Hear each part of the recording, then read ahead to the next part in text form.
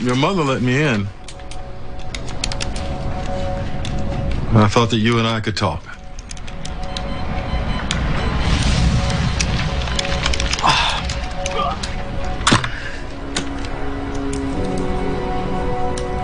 Every time I close my eyes, I see blood pouring out of Devin's body while hearing his voice inside my head.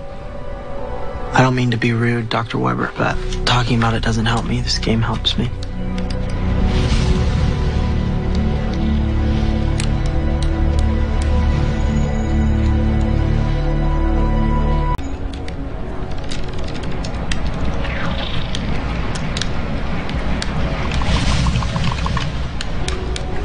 I had my own Devin.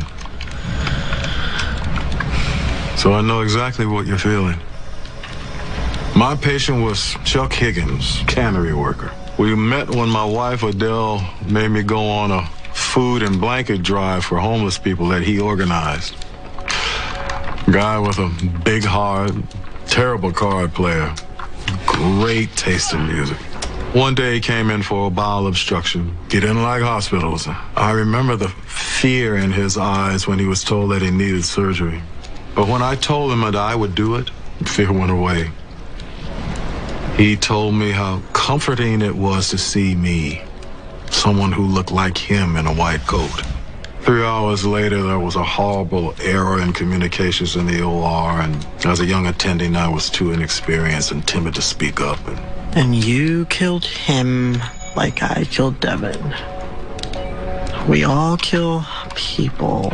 Schmidt, we don't always kill people we feel close to. Like you felt with Devin, like I felt with Chuck. It makes the loss unbearably worse. And it's not even his death that haunts me. It's the relief in that man's eyes when he saw that I was his surgeon. The trust that he put in me. That's what stays with me. Even today. He thought I would take care of him. And I didn't.